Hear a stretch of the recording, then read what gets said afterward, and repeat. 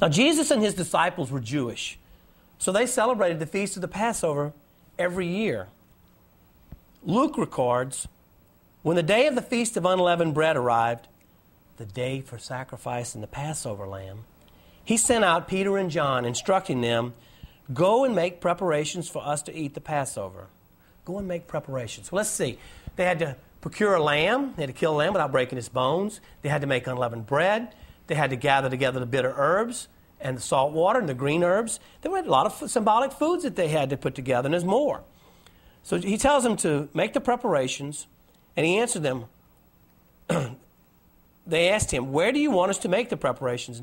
And he answered them, when you go into the city, a man will meet you carrying a jar of water. Follow him into the house that he enters, and say to the master of the house, the teacher says to you, where is the guest room where I may eat the Passover with my disciples? And he will show you a large upper room that is furnished. Make the preparations there. Then they went off and found everything exactly as he told them, and there they prepared the Passover. Go into the city, a man will meet you carrying a jar of water. I've been told that carrying water was a woman's job. And to find a man carrying water would be a little bit odd. And they did. They found everything as Jesus had told them. And they prepared the symbolic foods of the Passover, ready to celebrate this Passover meal, as they all have every year of their life. This begins as a normal Passover meal. Now, the disciples of Jesus were Jewish. And when the Gospels were written, they were written for people who knew about a Passover meal. And we're Gentiles that lived 2,000 years later, and we don't understand anything about a Passover meal. So when we read this section, a lot of it just goes right over my head. We're going to look at this, now that we've had our background on Passover, we're going to look at this with new eyes. Look at Matthew's recording. While they were eating. No, stop, time out right there. While they were eating. Now we know from our order of the Passover, which we studied, that they already had the first cup, which was the festival blessing. They've already had the Passover narrative, which is where they explain how the Israelites were freed from bondage. They haven't drank from the third cup yet, because you do that after you eat. So they're right in the Passover in the middle of it, the part where they're eating. They're eating the symbolic foods. And Jesus says to them, Jesus took the bread, he said the blessing, broke it, and giving it to his disciples, said, take and eat. This is my body. Then he took a cup. He gave thanks. He gave it to them, saying, drink from it, all of you. For this is my blood of the covenant, which will be shed on behalf of many for the forgiveness of sins. I tell you from now on, I shall not drink this fruit of the vine until the day I drink it with you new in the kingdom of my Father. Then after singing a hymn, they went out to the Mount of Olives.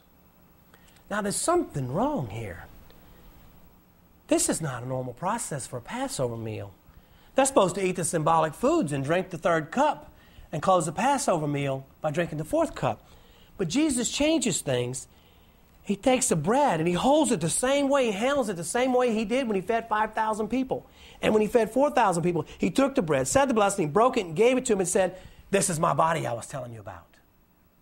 This is my body. Take it and eat it. Then he took a cup. Now what cup was it? Oh, wait, the third cup. Jesus takes a cup, the third cup, the cup of blessing. He takes the third cup and says, drink this. This is the blood. This is my blood of the covenant. It's a new covenant. Had an old covenant. He institutes a new covenant. And they do.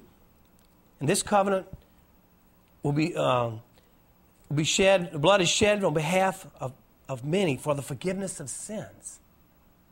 The blood in the old covenant was put on the altar for atonement for sins. Now, Jesus does something here that's totally off the wall, and we miss this a lot. We miss this totally. He's supposed to close the Passover meal, but he doesn't.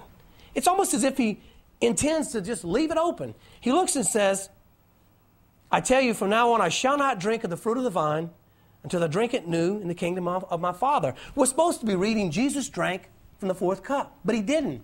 He puts the fourth cup down, and they sing a hymn, which is the great Hallel, and they walk out of the Passover meal. Jesus walked out in the middle of his Passover meal. He did it for a reason. He purposely omits drinking from this fourth cup. He's going to drink the fourth cup in a little while. It's going to be hard. He's going to die drinking that fourth cup. Right now, the Passover meal is open. They sing a hymn, which is the great Hallel, and they go out to the Garden of Gethsemane. Now, they go to a garden because the redemption of mankind begins in a garden, because the fall of mankind started in a garden.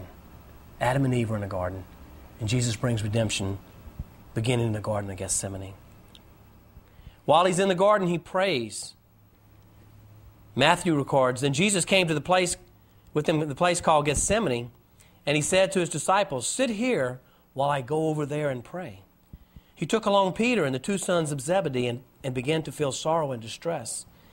He said to them, my soul is sorrowful even unto death. Remain here and keep watch with me. He advanced a little and fell prostrate in prayer, saying, my Father, if it is possible, let this cup pass from me. Yet not as I will, but as you will. What cup? What cup is Jesus praying? Let this cup, if it is your will. What cup? It's the fourth cup. He has another cup to drink. He knows it's going to be hard drinking this cup. He knows the future. But he prays, let it be your will, Father, not my will. Matthew also records, withdrawing a second time, he prayed, my Father, if it is not possible that this cup pass without my drinking it, your will be done. Then he returned once and found them asleep, for they could not keep their eyes open. He left them and withdrew again and prayed a third time, saying the same thing again. This Passover meal is still open. Jesus has another cup to drink. He hasn't closed the Passover meal. He's going to close it in a little while, but first he's going to change the sacrificial lamb. They used to sacrifice a lamb during Passover. Jesus will be sacrificed. We have a new lamb, the Lamb of God. The Passover meal is open. This Passover meal is continued at this point. It's not over with yet. It will close later on. I'll show you when it closes.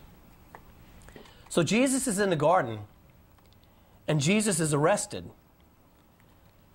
Look at your handout. At the top of it says, Jesus is arrested. I think it ought to say, Jesus allows himself to be arrested. All through the Gospels, they tried to arrest Jesus, and he would just walk right through the people, right through their midst. They couldn't catch him. He's God. He could get away anytime he wanted to. But John records a special way Jesus was arrested. It goes like this. So Judas got a band of soldiers and guards from the chief priests and the Pharisees, and they went there with lanterns and torches and weapons. And Simon Peter, who had a sword, drew it and struck the high priest's slave. He cut off his right ear. The slave's name was Malchus. Jesus said to Peter, put your sword into its scabbard. Shall I not drink the cup the Father gave me? Look at the cup again. Shall I not drink the cup? He's saying, Peter, you can't win this fight. Not tonight. I could get away if I wanted to. I'm letting myself be arrested. But notice who's in charge. I've seen a lot of police movies on TV, and sometimes people get arrested on these shows, and they chase them in a car, and a car wrecks, and they run, and they hold them down, and they handcuff them. There's a lot of screaming and yelling and kicking. But Jesus lets himself be arrested. In fact, he's completely in charge. He walks out and says, who are you looking for? They tell him, and he says, I am. They fall to the ground. He doesn't run. He stays right there. He's completely in charge. Peter pulls his sword out and says, he cut his ear off, and Jesus says, not tonight. Don't fight. I have a cup to drink. He knows what's coming.